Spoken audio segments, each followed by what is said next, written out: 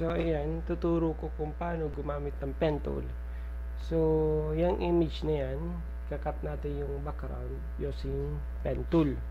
So ito, tatanggalin natin muna itong lock, drop natin sa baba, then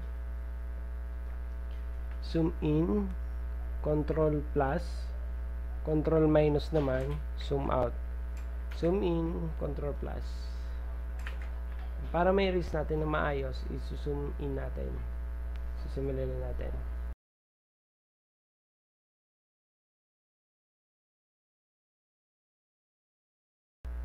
Pwede mo siya i-move.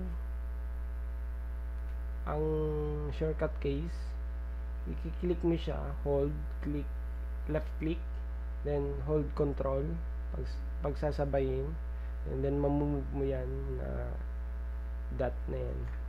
Then sa bending naman, magkiklik ako dito sa unahan, left click, pero naka-hold siya para ma-bend ko siya.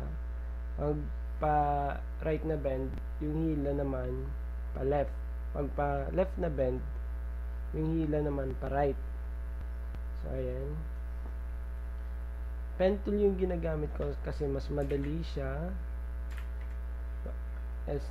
mas maganda siya pang-cut, mas pulido yung pagka-cut ng image.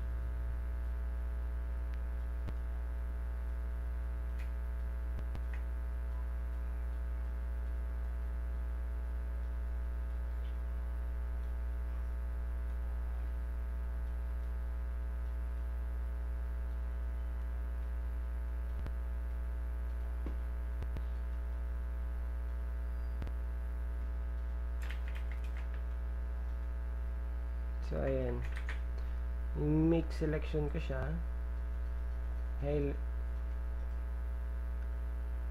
make selection para ma-select yung image background. Ngayon ipipress ko yung delete. Ayan, deleted na siya.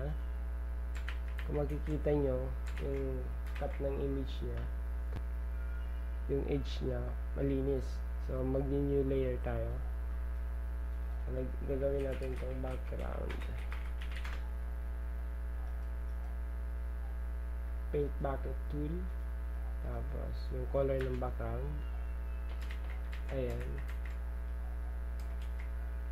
kung makikita nyo, maganda yung pagka-cut nya.